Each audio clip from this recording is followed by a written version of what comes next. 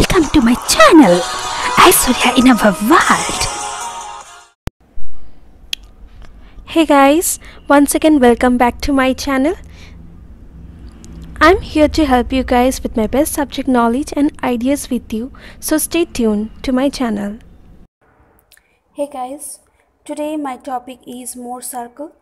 This tutorial will be highly effective for aeronautical, aerospace, mechanical and civil engineering students. If you have further inquiry, drop down to my mail to 9489224114ash@gmail.com. First, I will generalize the thing. First, consider any element. From that particular element, I am focusing on a small, precise element. On that element, it undergoing some force. See, as it given in the figure, along the x-axis, the tensile force is taking place, and along the y-axis, a compressive force is taking place, or we can say compressive stress is taking place, and along the surface, and shear stress is undergoing. So, for this particular surface, we can say if we have a shear stress is 0 for a particular plane, then the plane of the shear stress or normal stress can be maximum or a minimum. That is known as a principal plane. It can be sigma 1 and or sigma 2. Mostly the sigma 1 is denoted as a maximum principal stress and sigma 2 is denoted as a minimum principal stress, and the formula is displayed in your screen. Equals to sigma x plus sigma y by 2 plus or minus root over sigma x minus sigma y by 2 whole square plus tau xy whole square. When we are considering a maximum, we will consider here as a positive, and when we are considering a minimum value, we will consider as a negative. Okay, so tau max, that is maximum shear stress, equals to plus and minus root over sigma x minus sigma y by 2 whole square plus tau xy whole square. In case of maximum shear stress, the tau xy will be 0, so you will get as sigma x minus sigma y by 2. And this is a formula, that is angle, which angle plane of axis it is creating a maximum shear stress. Then the purpose of Mohr circle, it is actually for a visual tool used to determine the stress at a given point in a relation to the angle of orientation of the stress element. As you can understand, there are 4 possible variations in Mohr circle depending on the positive directions are defined. So here comes, it can be a sigma 1, sigma 2 or sigma 1 or sigma 3. You can name anything, sigma 2 or sigma 3 plane, where the normal stress and the shear stress will act. So sigma s is also can be written as tau s or tau xy. So this explains that always the sigma 1 will be greater than sigma 2. And if you're dealing with the sigma 2 and sigma 3 plane, that means that there is two principal stresses would be sigma 2 and sigma 3. Now let's see the normal stress. This is a formula for normal stress. Sigma n equals to sigma 1 plus sigma 2 by 2 plus sigma 1 minus sigma 2 by 2 cos 2 theta. Now we can also write as capital C plus R cos omega. This omega is nothing but the 2 theta value. We are simplifying this above equation. What is C? C is the center of a Mohr circle and R is the radius of a Mohr circle. So what is C then? Here sigma 1 plus sigma 2 by 2 and R sigma 1 minus sigma 2 by 2, as it has been written over here.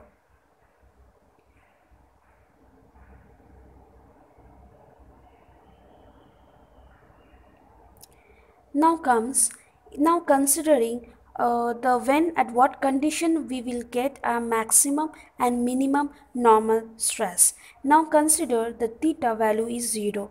Now if we apply the theta value 0 over here, so what is cos 2 theta? We will get as 1. Now applying that here, we will get as sigma n equals to sigma 1 plus sigma 2 by 2 plus sigma 1 minus 1 sigma 1 minus sigma 2 by 2. If you simplify this equation, we get a sigma n equals to sigma 1. That is a maximum value. Sigma 1 is a maximum value. Now consider the theta value is 90. Substitute in the same formula, that is a general equation formula. We get as cos 2 theta equals to minus 1. Then if you substitute that here, we get as this equation simplify and we get as theta n sigma n equals to sigma 2. That is a minimum value. So from the above we can generalize that sigma n equals to sigma 1 at sigma equals to theta, that is a maximum value, and theta, when theta value is 90, we get as minimum value.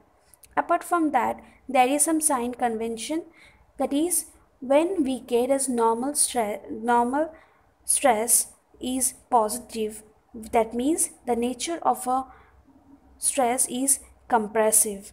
When we get a negative value, we get, that means that having a nature of a tensile. That means when the sigma n is greater less than 0, when the sigma n is less than 0, it's a tensile, and when the sigma n, that is normal stress, is greater than 0, we get as a compressive strain. Then comes shear stress. Shear stress formula is sigma 1 minus sigma 2 by 2 sine 2 theta. Now similarly we have studied the radius formula, that is sigma 1 minus sigma 2 by 2 is a radius, so we have written here that is tau s or sigma s, both are same, equals to r sine omega. So what it represents, that here how when is a minimum condition, when is a maximum condition. Mostly in competitive exam they ask this kind of question. So in shear stress, minimum will be when theta is 0, 90 degree or 180 degree, and maximum when the theta is plus or minus 45 degree or sigma 1 minus sigma 2 by 2. And from here if you need to find the diameter, that is 2r, so we can write that differential stress, that is diameter of a Mohr circle is sigma 1 minus sigma 2. This is a general formula when we are considering the tau xy is not equal to 0.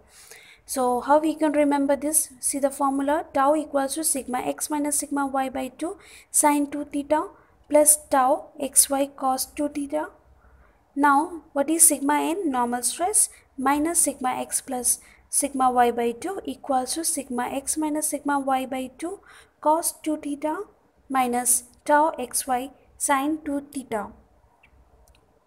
Now here you see these are the common terms in both the shear stress and normal stress, but see their sine and cosine terms are getting exchanged. See here we have cos 2 theta, here the tau xy have a cos 2 theta, here we have a minus, here we have plus, and tau xy sine 2 theta, and here we have this value into sine 2 theta. This is a Mohr circle. This is how you have to draw the Mohr circle.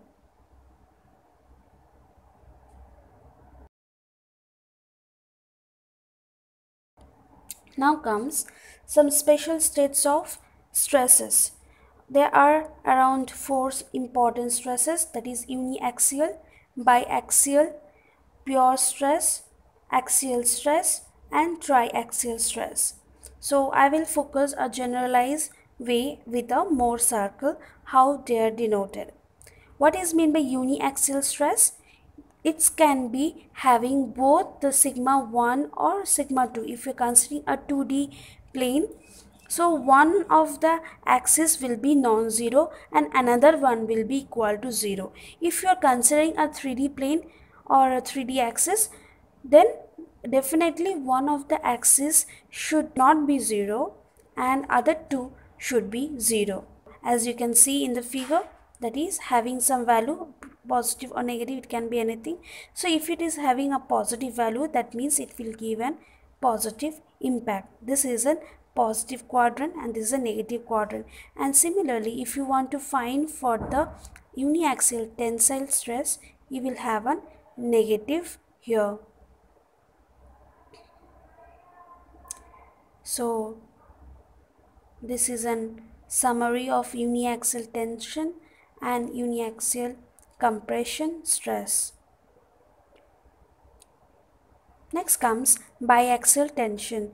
Here one principal stress equals to 0 and other do not, that is the sigma 1 or sigma 3 has to be 0 and other two may be positive or negative. As you can see that one of the thing has to be among the three, one of the thing has to be 0.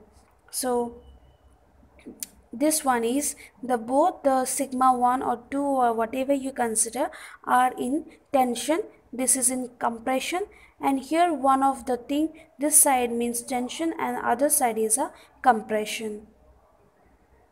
Here comes axial stress. In axial stress, it expresses that if among the three axes, the any two will be equal to each other and another will be non-equal to another. That means it is an axial stress. Next comes pure shear. So how the pure shear we can denote? Both having the, when both the stresses are non-zero. They should not be non-zero, but they have an equal magnitude but opposite in nature. Now see, in that kind of cases, the Mohr circle will be, the center will be on the origin and both will be have equally shared in the negative and the positive. These are all the stages of stresses in various conditions. Triaxial stress. In triaxial stress, we have all the principal stresses are non-zero. They all will be having some random values. It can be a positive or negative. It can be distinguished by like this as shown in your screen. Our overall description here, the difference between the maximum and the minimum value of principal stress are sigma 1 minus sigma 2, which should be always be positive. From there we can derive that the twice of the radius, that means the diameter of the largest Mohr circle is nothing but, or the sigma 1 minus sigma 2 by 2 is twice the maximum shear stress, and shear stress is maximum at the angle 45 degree, plus and minus 45 degree. I hope this session was very useful for you guys. Subscribe to my channel for more updates and don't forget to share this video with the needy fellows. Take care, stay blessed.